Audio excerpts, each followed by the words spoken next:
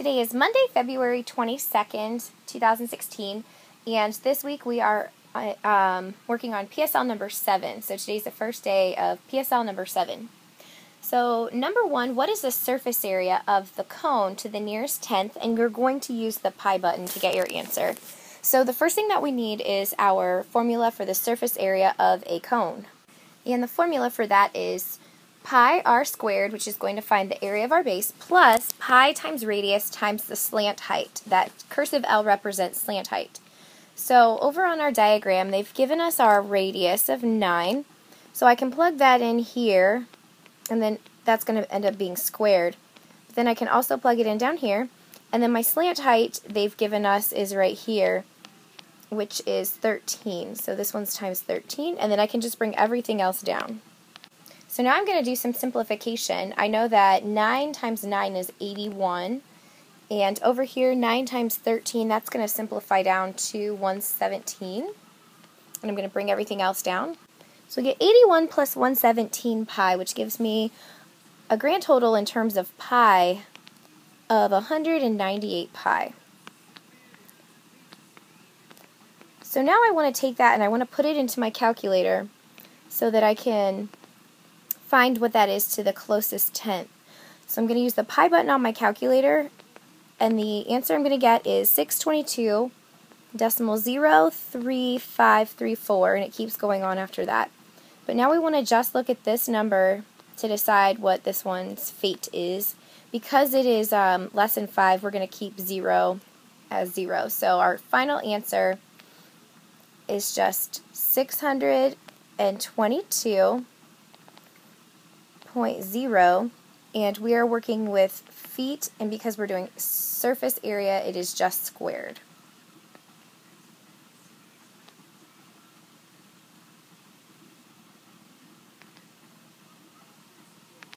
Number 2 says write the equation with the given points 0, -4 and 4, +2. So we're going to write the equation of the line that passes through these 2 points.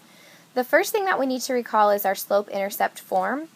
And slope-intercept form is y equals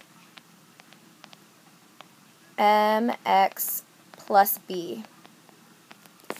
So in order to find the equation, we're going to need to find 2 pieces of info, one being the slope, and then the other being the y-intercept, which is what we represent with the letter b.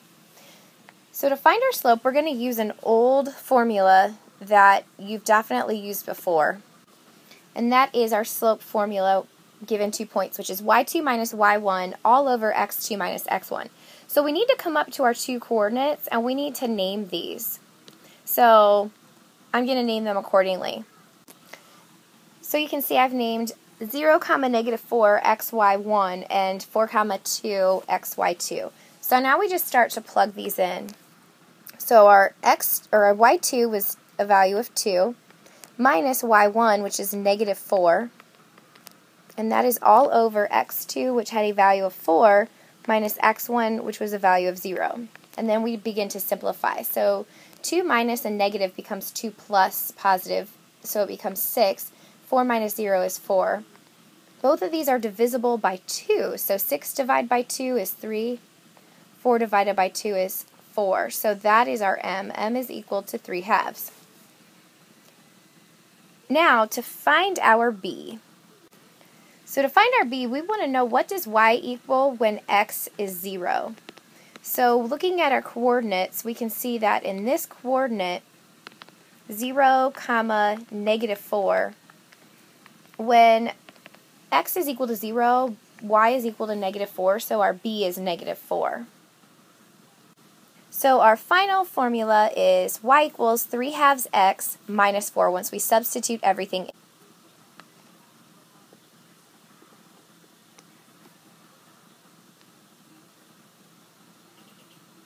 Okay, our last problem for today, we are going to find the equation for the table. So these are coordinates that are all going to fall on a graph, and we need to find the equation of the line for these coordinates. So we're going to use the same form that we used before. We're going to use slope-intercept form. So y equals mx plus b. And we're going to use or find slope the same way that we found it in the last equation, or in the last problem.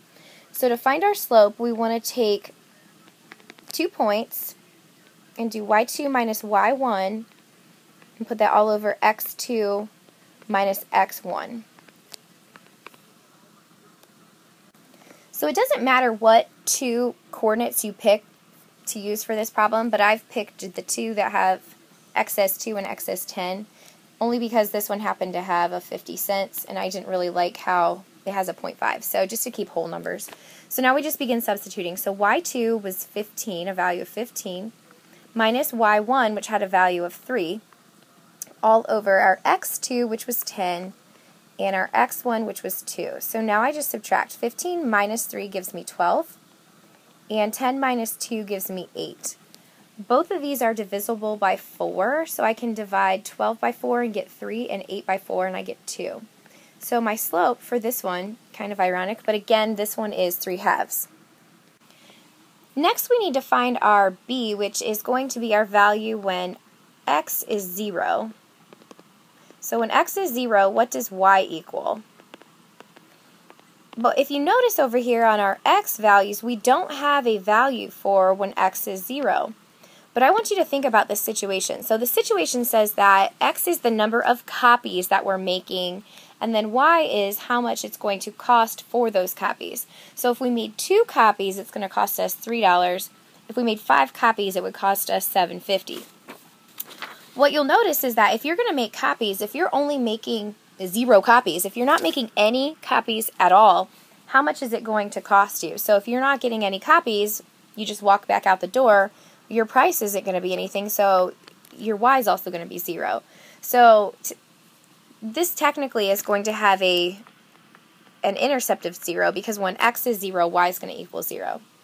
So your formula is going to be y equals 3/2 x plus 0. But when you write it, if you want, you can just leave off the plus 0 and write it as y equals 3/2 times x, and then leave that last part off, and that's just your answer. So this one would be correct. This one would be correct too, but you do not have to write that 0 at the end. But it wouldn't be like it wouldn't be counted wrong. So make sure that you have this all filled out for today and get it somewhere safe so that you can keep up with it all week, because you definitely will be receiving credit and not turning it in though until Friday.